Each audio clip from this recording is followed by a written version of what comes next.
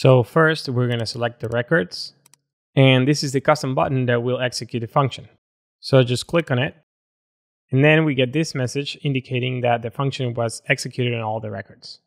Hi everyone, Andy here, and as you saw in the intro, today we're going to create a button that will execute a function on all the records that you select. Alright, let's get started. In the description below, you will find a link that will open this article where you will be able to find the step-by-step tutorial as well as the function that we're going to be using today. So we're going to be doing two things. First, we're going to create a function, and then we're going to create a button that will execute that function.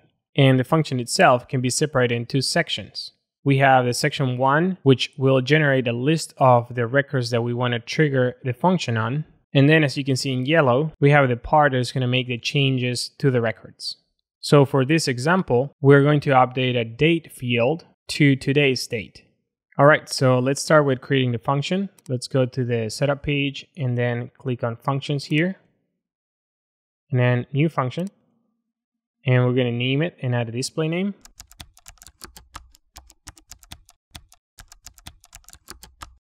And then this is really important. The category has to be a button. Now click on create. And now we're going to go back to the article and copy the function.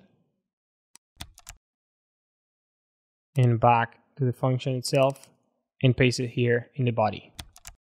So if the function that you want to execute on the records is different than mine, you have to replace this section with the function you want.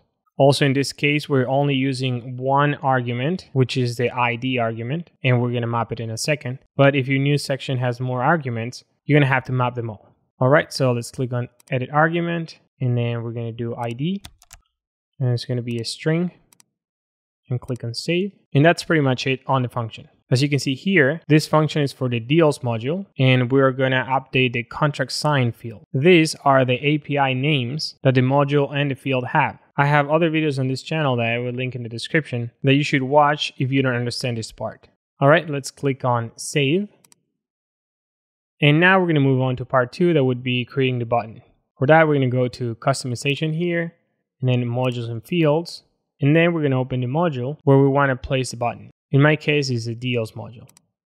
Now click on links and buttons, and then we're going to click on new button. For the name, I'm going to use contract sign. And then where to place the button, we're going to select list view mass action menu. And then for the action, we're going to click on existing actions. And then we're going to click on configure on the function that we just created. And finally, we're going to map the deal ID here with says ID.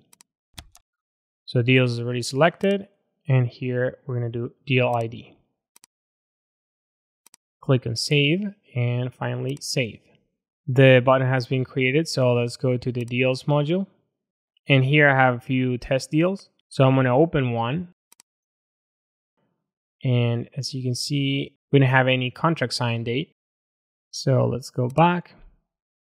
And I'm going to select this one and the next one and this one. And what we're going to do is click on contract sign, the new button that we just created.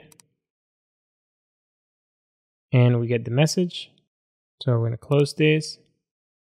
And now if you open the software consulting deal and scroll down, we can see that the contract date has changed. All right, I hope you guys enjoyed the video. And if you did, please leave a thumbs up. Also, let me know if you have any questions in the comments down below. I have other videos about Zoho CRM on this channel, so feel free to check them out. Thanks for watching.